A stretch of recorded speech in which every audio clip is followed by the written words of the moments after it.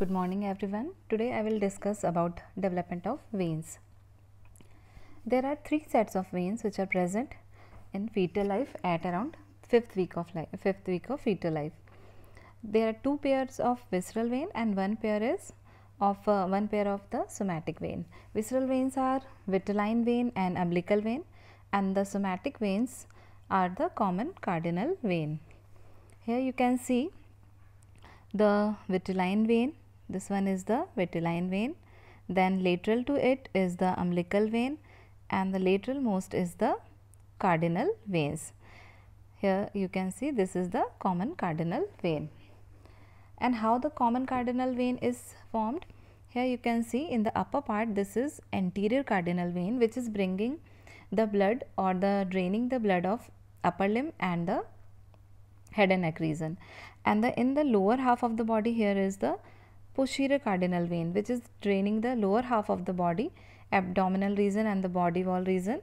So this is the posterior cardinal vein which is coming from the lower half of the body. Then these two veins, anterior cardinal and the posterior cardinal, they join and they form the common cardinal vein. This is the anterior cardinal and here is the posterior cardinal.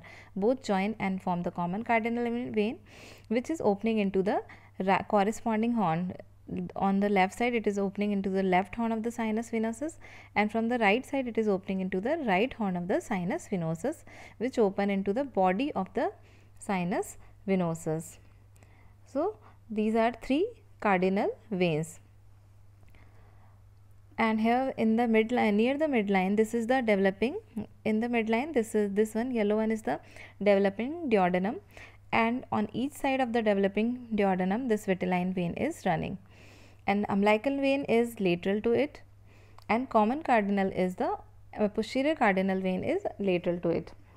And these umbilical vein and the vitiline vein both has to cross the septum transversum before reaching the horn of the sinus venosus, because these right and left horn of the sinus venosus they are the part of the heart and they are situated in the thoracic region. So in the thoracic region, to reach the thoracic region, these umbilical and vitiline veins and the common cardinal vein which are coming from the lower part of the body, they has to this umbilical and vitiline vein has to cross the septum transversum. This is septum transversum. So both umbilical and vitiline vein will have to pass from the septum transversum, so that it can reach the thoracic region, because this septum transversum forms the future part of the future heart. So major part of the heart, future diaphragm. This major part of the future diaphragm is formed by the septum transversum.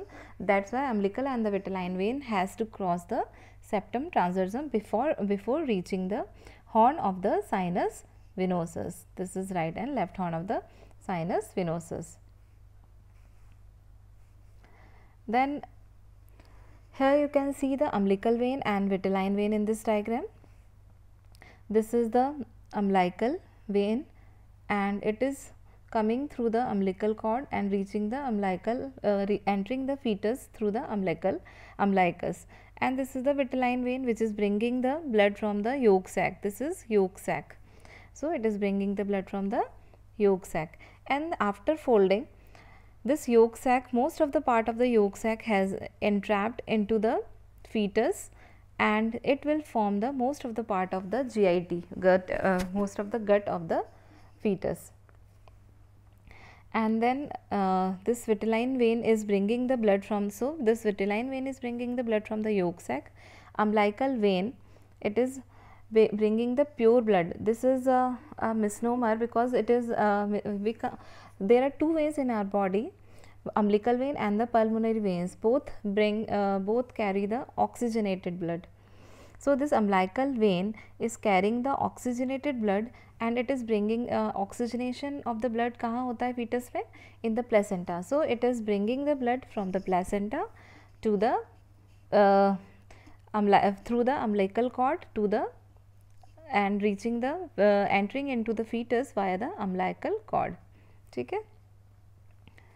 So this is umbilical vein which has pure blood, and the vitiline vein which contains the deoxygenated blood, and umbilical vein contains the oxygenated blood.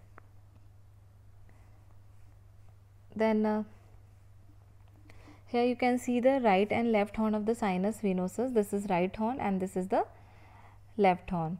Right horn and left horn. Left both have both are receiving the three tributaries: common cardinal vein, umbilical vein and the vitiline vein, lateral to medial. You can see in the diagram common cardinal, umbilical and the vitiline vein. So on the right side what happens, this right horn of the sinus venosus, it gets absorbed into the body of the sinus venosus and finally it becomes the part of the right atrium. ठीक है, तो ये हमने पहले भी देखा है कि जो right horn of the sinus venosus होता है वो पूरा एब्जॉर्ब हो जाता है राइट एट्रियम में, जबकि जो left horn of the sinus venosus होता है वो क्या होगा, वो रिग्रेस हो जाता है. Most of its part will regret with its tributaries. तो इसकी तीनों जो ट्रिब्यूटरीज हैं, common, cardinal, umbilical and vitelline, तीनों रिग्रेस हो जाएंगी और ये लेफ्ट हॉर्न भी पूरा रिग्रेस हो जाएगा और ये फाइनली क्या बना लेगा, कोरोनरी साइनस. तो कोरोनरी साइनस क्या, it is form by the regression of the left horn of the sinus venosus. ठीक है, then coming to vein, there are two umbilical veins, right and left umbilical vein, and what happens, we know that it is bringing the oxygenated blood from the placenta, and there are two umbilical vein, right and the left umbilical vein.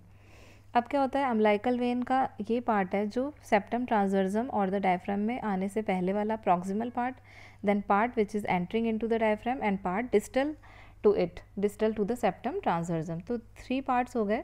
तो part which is passing through when this umbilical vein is and has been entered into the septum transversum, तो ये क्या होता है, it breaks up within the septum transversum और ये absorb हो जाता है most of its part. तो इन द सेप्टम ट्रांसवर्सम जो पार्ट पास हो रहा है अम्बिलिकल वेन का वो एब्जॉर्ब हो गया और जो पार्ट डिस्टल है अम्बिलिकल वेन का वो भी रिग्रेस हो जाएगा और डिसअपियर हो जाएगा. तो ये पार्ट डिस्टल पार्ट रिग्रेस हो गया एंड ये पार्ट जो सेप्टम ट्रांसवर्सम से पास हो रहा था अम्बिलिकल वेन का वो भी रिग्रेस हो जाता है. And even the right umbilical when जो उसका प्रॉक्सिमल पार्ट है, तो यानी ये पार्ट और ये पार्ट पूरा रिग्रेस हो चुका है. ठीक है, केवल जो रिमेनिंग पार्ट बचेगा कौन सा, जो है persistent part of the umbilical when is only this part. This part of the umbilical vein or the left umbilical vein which is proximal or before entering into the septum transversum will remain persistent and it will form the ligamentum teres hepatis. ठीक है, ये बाद में क्या बना लेगा, ligamentum teres hepatis. और in fetal life ये क्या करेगा, this left umbilical vein is left, ऐसे याद रखना है हमें, left is left.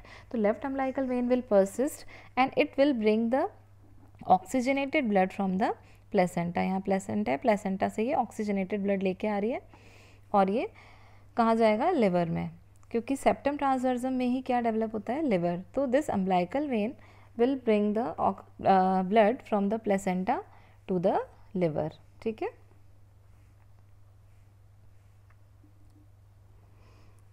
Here we can see that कि फीट इसमें अम्बिलिकल कॉर्ड है, ये bring umbilical, this is placenta और प्लेसेंटा से ऑक्सीजनेटेड ब्लड आ रहा है अम्बिलिकल वेन के through, left umbilical when umbilical cord के थ्रू रन कर रही है और ये ब्लड लेके आ रही है और ये अम्बिलिकल रिंग है जहाँ से फीटस में एंटर हो गया है ये, और फिर ये अम्बिलिकल लेफ्ट अम्बिलिकल वेन के थ्रू ये ब्लड कहाँ जा रहा है, लिवर में. This is liver.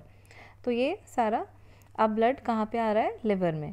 अब हमने ये पढ़ा था कि फीटल लाइफ में ये ट्राई करते हैं कि minimum amount of blood deoxygenated हो. तो लिवर से ब्लड बाईपास करने के लिए there is a channel that is called as ductus विनोसम.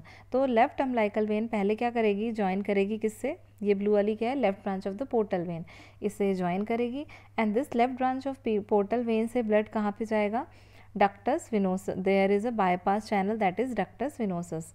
ये क्या करता है, left branch of portal vein से ब्लड किस में डाल देगा, आईवीसी में. तो most of the oxygenated blood is bypassed by the ductus venosus और ये ब्लड जो लेफ्ट अम्बिलिकल वेन का है ये कहाँ पहुँच गया, आईवीसी में. ठीक है, तो बाईपास चैनल का काम कर रहा है ये डक्टस विनोसस. और ये डक्टस विनोसस क्या करेगा, after birth it will convert into the ligamentum venosum. Okay, तो यानी कि left umbilical when is bringing the oxygenated blood to the liver, left umbilical when liver में ला रही है और लिवर्स में ये ब्लड बाईपास हो जा रहा है किसके थ्रू, डक्टस वेनोसस से, और ब्लड कहाँ पहुँच गया अब आईवीसी में.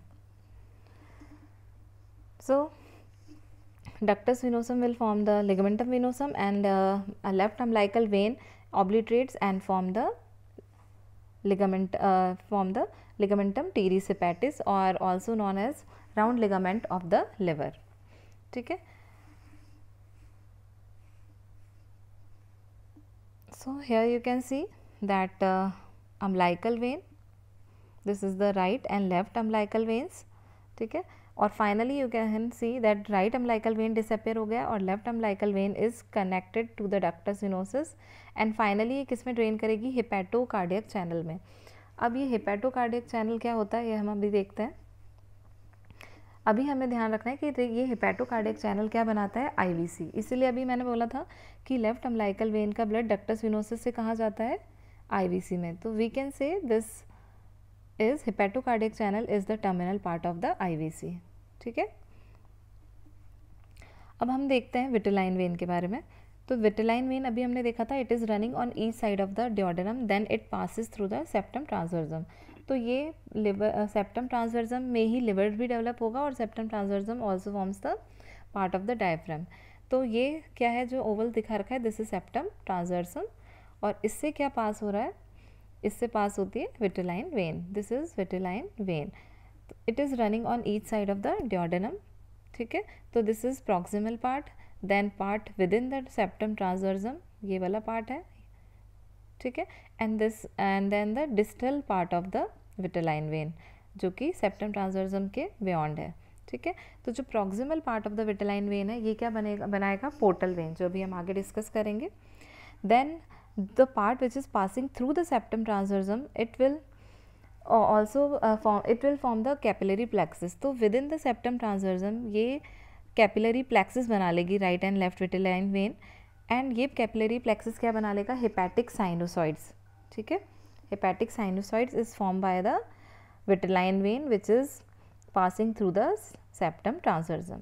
और distal part और the part which is distal to the septum transversum ये क्या होगा, जो राइट विटिलाइन वेन है, ये राइट वाली है, वो क्या लेफ्ट विटिलाइन वेन रिग्रेस हो जाती है. इधर आप देख सकते हो स्मॉल हो गई है, it will regret and right vitelline when में आ जाएगा सारा लेफ्ट विटिलाइन वेन का ब्लड.